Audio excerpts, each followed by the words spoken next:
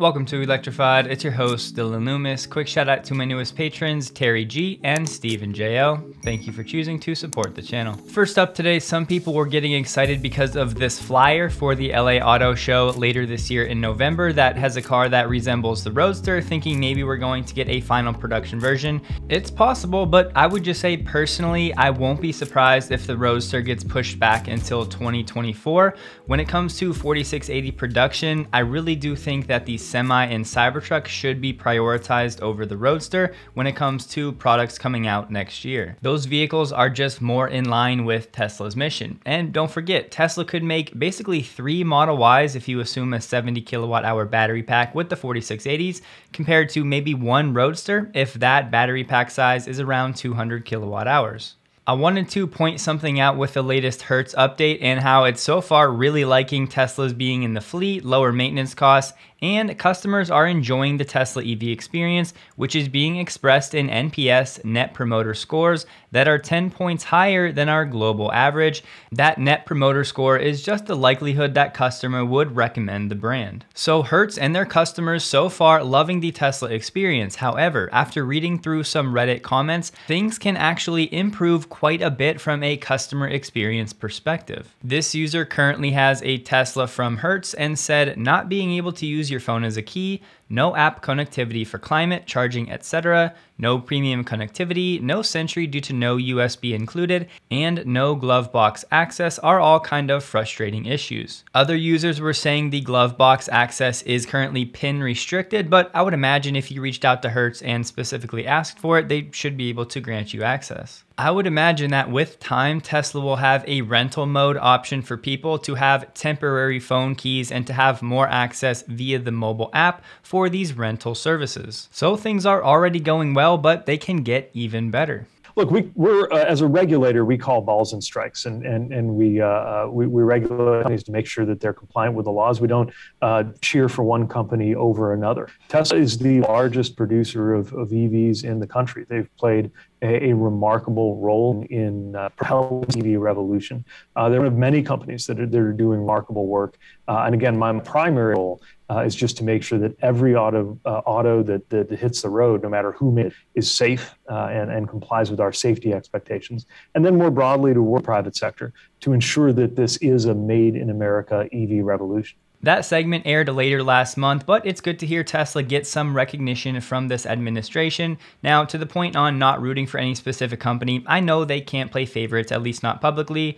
However, they had no problem rooting for GM as leading the EV revolution not too long ago. Ray for Tesla reported that CATL is set to provide Tesla with a new type of LFP battery named the M3P. This will be a 72 kilowatt hour pack going into the Model Y, starting either later this year or early next. To be clear, Kelvin Yang was reporting the same news, and he was saying it's actually going to be an iron phosphate manganese type battery, which are supposed to be superior to the regular LFP, just the iron phosphate. However, after doing some digging, CATL's M3P is actually different than this lithium iron manganese phosphate battery. CATL definitely plays its cards close to its chest, but here's what I could find. With this new M3P tech, it's similar to the improved LFP battery chemistry with added manganese, what Kelvin Yang was saying, those so-called LMFP packs. However, CATL insists this new technology, the M3P, is different and proprietary.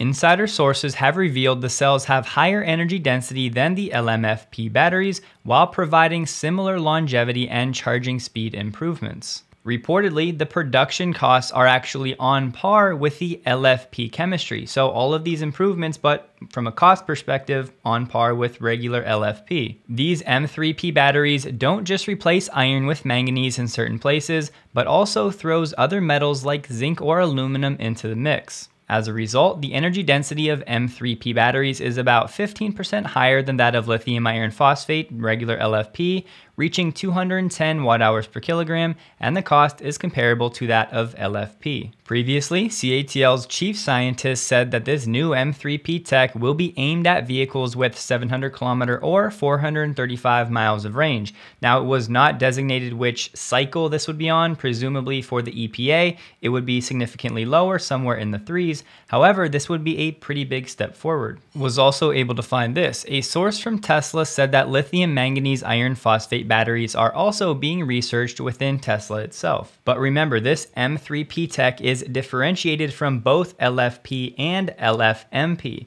The cathode material of CATL's M3P battery consists of ternary lithium materials like zinc or aluminum and lithium manganese iron phosphate materials as well. Just to check multiple sources going back to July, another article saying CATL says it's developing the M3P different than the LMFP. In January of this year, Jordan asked Elon specifically about manganese, and he said, just that manganese is an alternative to iron and phosphorus for scaling cathode production to several terawatt hours per year. Manganese also requires less lithium as it operates at higher voltage. The big disconnect in the battery space right now is that the consumers are focused on energy density and range, while Elon and team are focused on simplicity and scaling. So don't forget, all of these improvements and iterations in these battery technologies, it doesn't have to result in more range for the consumer. It could just be Tesla making the choice to put less cells in the car, which leads to lower manufacturing costs, lower cost of goods sold, and more profit for Tesla.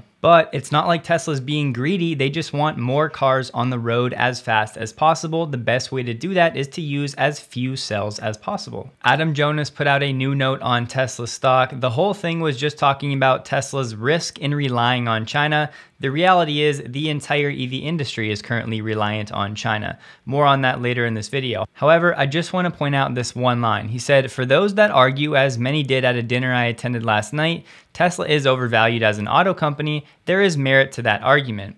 But the company may be substantially undervalued in other ways that deserve exploration.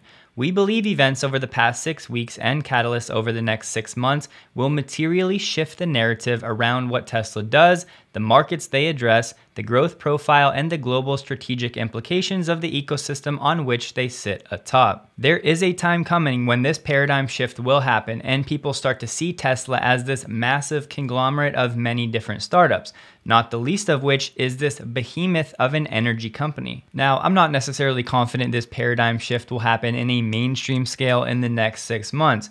However, with the focus on energy security and the global situation, more and more people every month will realize the importance of Tesla to our future. And if Tesla can ever figure this one out, then that means even better things. But apparently Tesla is testing Solar Roof version 3.5, up from the latest version before this, version 3. Electric has some sources saying that it's now testing this version 3.5 on employees' homes ahead of a wider launch, maybe later this year. As of late, it's basically just been bad news for the Solar Roof that Tesla was only installing around 23 solar roofs per week. They had recently paused all installations in United States markets. The third-party installers were continuing on, but Tesla itself put a pause on its installations. Essentially, things with the Solar Roof just have not been going well. Now, is this version 3.5 going to be an overnight fix? Absolutely not. However, it's encouraging to hear that they're continually working on the hardware and maybe they have a fix that will make installations a bit easier. Electric is saying Tesla is aiming for its own Solar Roof installation to continue in the 4th quarter of this year, presumably with this new version 3.5. Unfortunately, there was no detail given on what version 3.5 actually entails. This right here is great news for multiple reasons. Tesla Audrey on Twitter sharing Model S and X Plaid prices and estimated delivery dates are back for Europe. Deliveries will start in December later this year. Now, so far it is just the Plaid that's available. The long range for the S and the X says available in 2023. I believe Tesla stopped taking orders for these vehicles outside of North America toward the end of last year, but in terms of actual S and X deliveries to parts of Europe, I think it's been closer to 2 years. I personally would take this as a strong sign that Tesla is feeling confident about its S and X production rates at the moment. As we should have guessed, right now many automakers are scrambling to get with policymakers to try to work in some new changes to to these new EV tax credits. So far, much of the pushback is coming from the sourcing requirements dealing with battery components and battery minerals. On this point though, Manchin has little interest in changing his tune. He's telling automakers to get aggressive and make sure that we're extracting in North America, we're processing in North America, and we put a line on China. I don't believe we should be building a transportation mode on the backs of foreign supply chains. I'm not going to do it. Look, I absolutely love the hardline stance on this. I think this is critical for America's future. I absolutely believe we should try to be less reliant on China.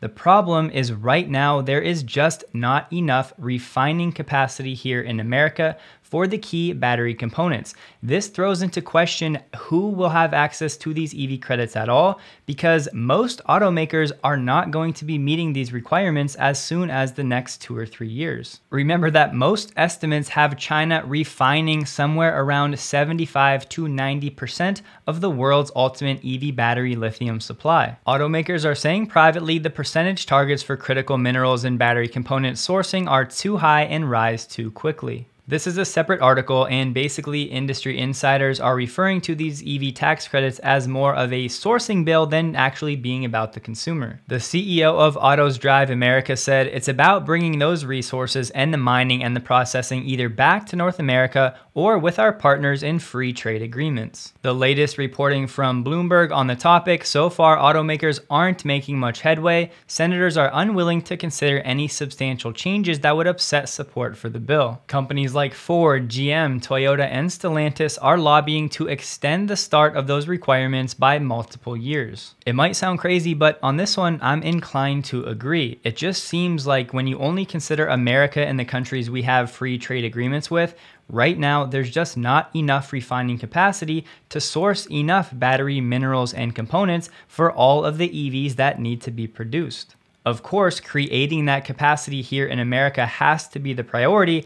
I just don't know how fast those targets are actually reasonable. Munro Live released another new video on the 4680 structural pack teardown, and listen to what they said. Even though the previous Model 3 and Model Y had 4,416 cells, this has how many? 828? Is that what we? 828. 828 cells.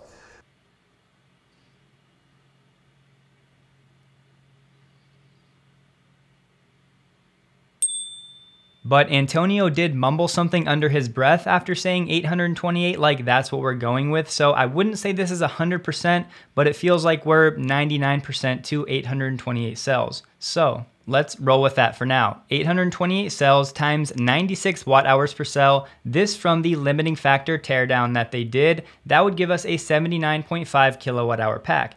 Now remember, those watt hour estimates from Jordan, these are nothing to hang our hat on. His 96 to 99 watt hour per cell figures were not based on cycling tests, they were just estimates. So given that, if we allow a 5% variance given that information to the downside, that would be 4.8 watt hours per cell less, or around a 91.2 watt hours per cell after that level of variance. Doing the updated math, that would then put us at a 75.5 kilowatt hour pack. Then from here, if we just assume that Tesla has a 10% buffer, it's brand new technology in the 4680 structural pack, it wants to be safe, doing that 10% buffer math, with the original estimate, that would be 8 kilowatt hours. After allowing for that variance from the limiting factors estimates, that would be 7.5 kilowatt hours. And after subtracting these buffers from their respective starting points, that would put the usable capacity of this pack between 68 and 72 kilowatt hours, exactly in line with what we've seen in the real world tests, specifically from the YouTube channel Spoken Reviews. In a recent video, he actually did say that that 50D badging that we had seen originally was removed, and now in the software it just says dual motor. Of course, the biggest questions out there are there any dummy cells, and is this pack software limited when it comes to the range? Now, maybe there are a few dummy cells, but for me, this math fits the bill and makes sense without any dummy cells, and I would stand by my source in saying that yes, the charging curve is software limited, but there is no magical range unlock where you're about to get 500 miles of range. This math checks out if Tesla has around a 10% energy buffer for actual usability of this new pack. Hopefully Munro can actually run some capacity tests on these cells. They actually referred to the pink stuff as the pink urethane foam of death, the PUFD, which we can now refer to it as that. Antonio said these new 4680s are a major step up from a volumetric and gravimetric energy density perspective when compared to the 2170s. And in the comments of the video, Munro actually said this was the single most expensive component deconstruction Munro has ever done. Also, if you ever see the acronym BMB, it just stands for Battery Management Board. FCA has finally been sentenced after a 3-year investigation, and they're set to pay $300 million to settle this diesel emissions fraud probe. This was a cool chart from Axios. I will link it below. You can hover and it'll tell you the percent of EVs that are in each different state. So California is number 1 with 38.9% of the United States EV market. So you can see that a majority of the United States EV movement is being led by a handful of states, many of which still have basically 0% of the EV market. GM is set to double the size of the Super Cruise network to over 400,000 miles of roadways and will soon be available to over 20 GM models. I always love these sliding charts. So this is pre-expansion, the roadways where Super Cruise is available, and this will be what it looks like after, before, and after. GM is set to prepay Livent Corp $198 million for a guaranteed 6-year supply of lithium. According to Livent's chief exec, by making the advance payment, they're clearly giving us the commitment that we're looking for. Livent produces lithium in Argentina, but it does have processing in the United States, and this supply is set to start for GM in 2025. That'll do it for today. Please take a second to like the video if you did. Hope you guys have a wonderful day, and a huge thank you to all of my Patreon supporters.